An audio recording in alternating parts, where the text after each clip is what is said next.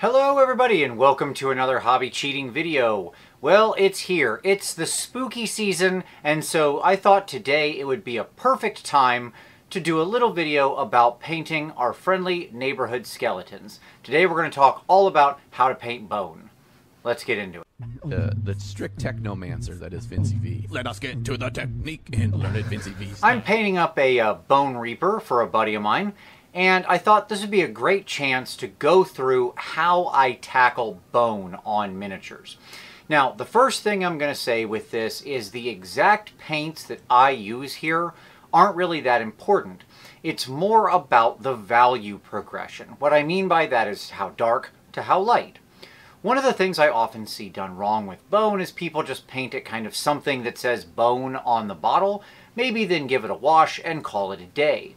The problem is that's not actually what bone looks like. Bone is extremely varied in color because it's a near white color, and so that means it gets polluted very easily and has other sorts of tones that get caught up into it. So today we're going to explore that in a little more detail, and we're going to paint up some really quality looking bone, and I'll show you in some places where you could make color swaps, depending on exactly what you want. Let's head over to the desk and let's get painting. All right, we're going to start with a little bit of red gray from Pro Acryl. Now, right away, this is probably a lot darker than you might expect. As this goes on, and especially as it dries, you're going to see just how dark this looks. And you might think this is too dark for bone. So first things first with this, I'm going for a little bit colder of a palette of bone. Okay, so hence I'm going to stick more into grays, but we will put a little bit of brown in later. Stick with me. If you want something a little more traditional, a little warmer, let's say you've got some skeletons in the desert, then instead your start here should be a light brown. Okay, something like a rust or a light rust or any kind of light brown tone. That's where we begin. Either way, today I'm starting here. Why red gray? Well, because it's dark, it has a little bit of brown tone to it, but it has a decent amount of red in that neutral tone. And the red, again, is we want to bring in hue. Regular, like, just to say black to white, gray, boring colors. Boring, boring, boring, boring. So we want to inject hue into that wherever we can. And this gives us a great chance to work some red into the shadows of what will ultimately be a decently cold highlight. You'll see as we get there. So, once that's all down, which takes a while because these guys are supremely annoying as far as that is to say bone reapers, as far as all their little fiddly bits, we're then going to start proceeding up. My next step is a little buff from AK 3rd Gen. Now, this is a more traditional bone color, probably something more like you're used to.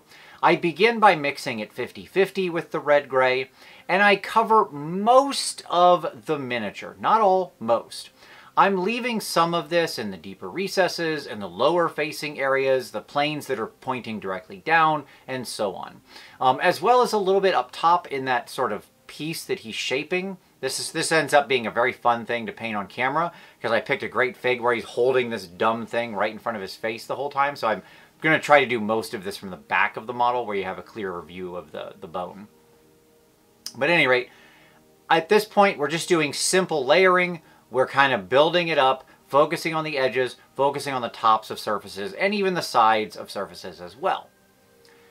Once that's done, I move to the pure buff, again repeating the process. Now, if you haven't watched my video on layering, this is very much just an exercise in layering, so go check that out. But what I'm doing each time I move up the value spectrum here is cover less and less. All of my low tones, so the red, gray, and the buff, are intentionally quite warm. As I move up, everything is going to get colder. And that's because this, as you see from the miniature, the purple and the green are my other colors, and I've highlighted them fairly coldly. So I want to go ahead and continue that general environmental tone. It just seemed more interesting. I don't know, something about bone reapers. They seem like they're more cold and dusty to me than like dry desert sand like Tomb Kings. I don't know. Your mileage may vary. That's just my take on it. Okay. with the buff layer done, covering less and less each time, I now bring in some ivory from Pro Acryl, and we're going to use both ivory and bright ivory. Two paints in Pro Acryl's line that are truly outstanding. Pro Acryl makes just some of the best white paints in the market, and these are two of my absolute go-tos for many purposes. So yet again, I'm going to start with a 50-50 progression, begin layering that up, again covering a little less, focusing now more towards the tops, towards smaller spaces. We then move to pure ivory, then, and I again repeat this layering process. There's nothing too complicated about what I'm doing here. I've lit this model from the top, and so the only place that's unusual that I want to call out is that breastplate thing he's forming on the front. There, because of the way it's shaped, the light is on the bottom where it's a sticky outy bit instead of at the top. Everywhere else on him, the volumes, I'm pushing the highlights toward where? The top and the sticky outy bits. Remember, that is our guideline, our key to highlighting anything. What's on, like if we're assuming a standard lighting scheme of light above us, then where do we highlight? The top and the sticky outy bits. Okay?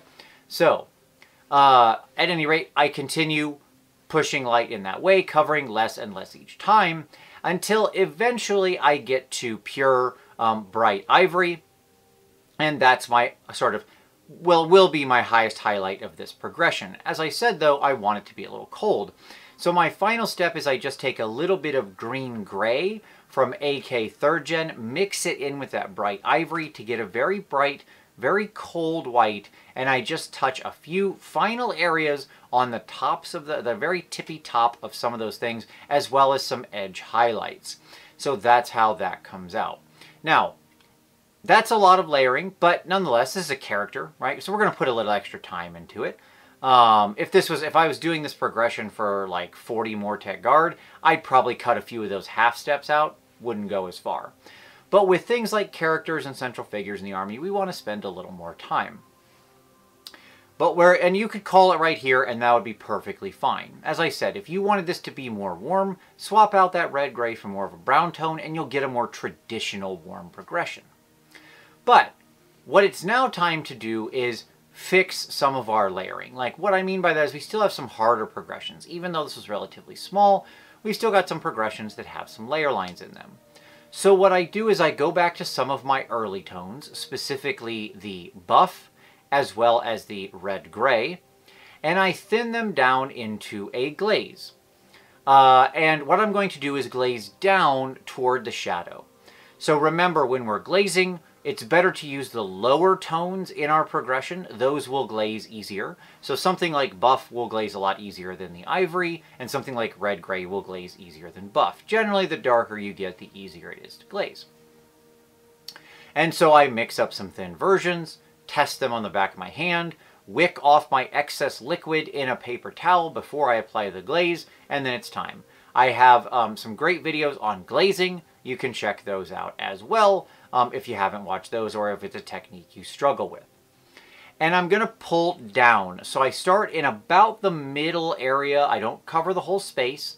I start in about the middle area and pull down into the shadow, depositing the larger drop of paint, the sort of most, down at the very bottom in the deepest shadows, where, importantly, it will have the least effect. I then repeat this process with the red-gray.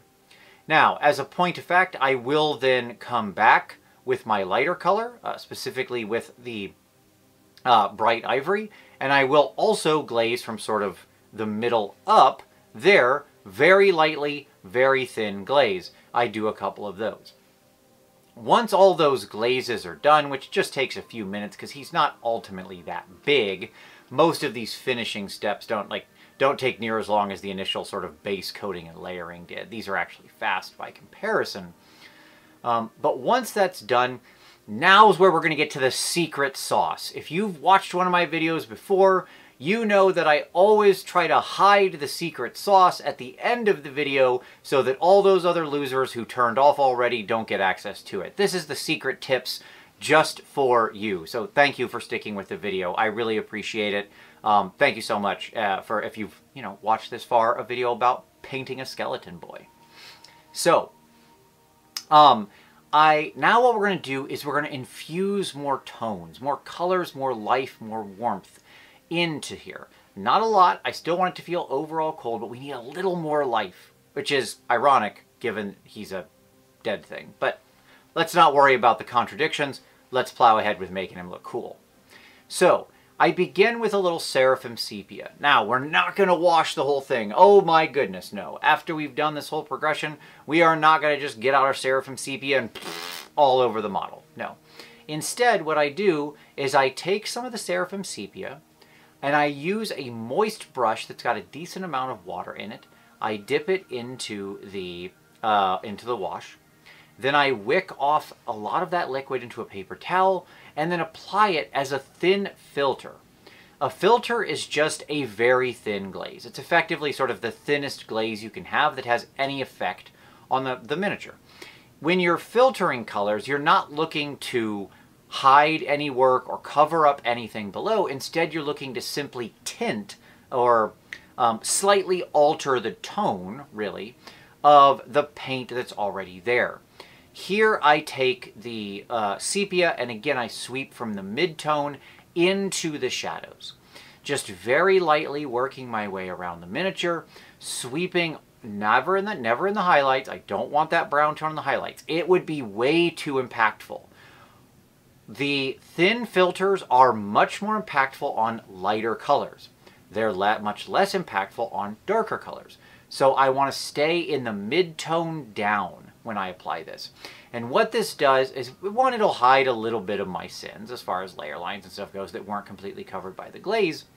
But two, it adds a little bit of punch. That like very nice sort of orangey brown that is Seraphim Sepia will just add a lot of interesting tone and warmth into the low tones of the skeleton. Okay, so with that glaze applied, we've got some nice color, but we're not done yet. Now comes the real secret sauce. For those who stuck to this point, ha! We tricked you before. That was just secret step number one. Now we come to the real. Okay, so what I do here is I grab a little bit of Cassandra yellow. Now this is ostensibly like a yellow wash. But again, if you don't have this exact thing, you can use any kind of really thin yellow. Thin down, you could super thin down a yellow ink or yellow paint, but you got to go real super thin with it. Admittedly, this is great for this. You could also very much thin down like a yellow contrast paint or speed paint or anything like that. But I thin this way down. I actually bring it out on my palette and I mix this at least 1-to-1 with water, probably a little more. And I then, again, test on the back of my hand, wick off the excess liquid into a paper towel. And then here what I do is I start just off the highlight and sweep down into the shadow. So I'm starting much higher in my progression around the model and just lightly applying that yellow filter. Now this is not going to have a big effect. What it will feel like though is that our highlights, because of the way we mix the bright ivory with the green gray, stays really cold and sharp and intense.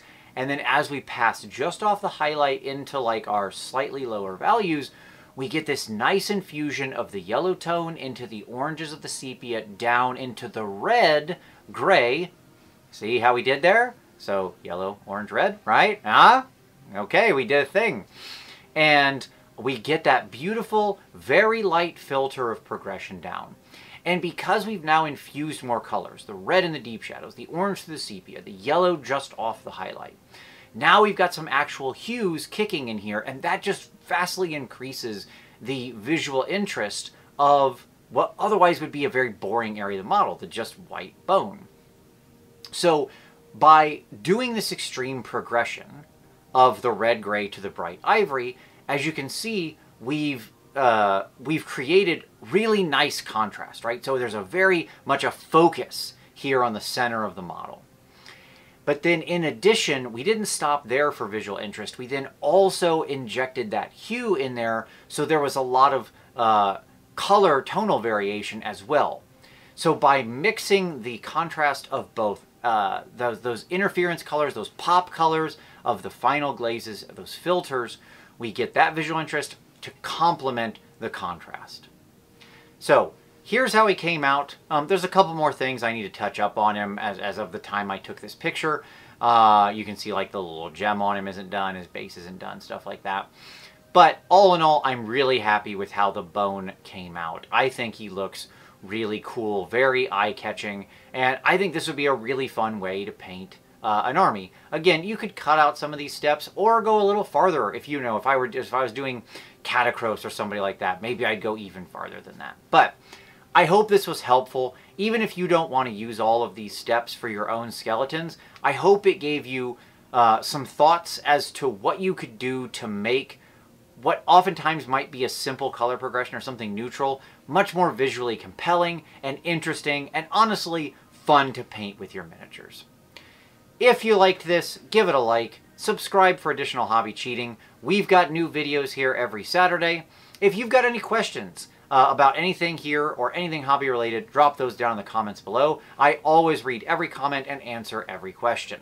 If you want to support the channel, there's lots of ways you can do it. There's affiliate links down there for all sorts of products that you might need for your hobby.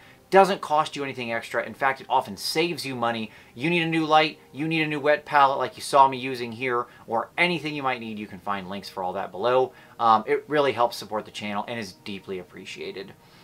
Of course, there's also our Patreon, focused on review and feedback and taking your next step on your hobby journey. So no matter what you're trying to paint, we'd love to have you as part of the community. As always, though, I thank you so much for watching this one, and we'll see you next time.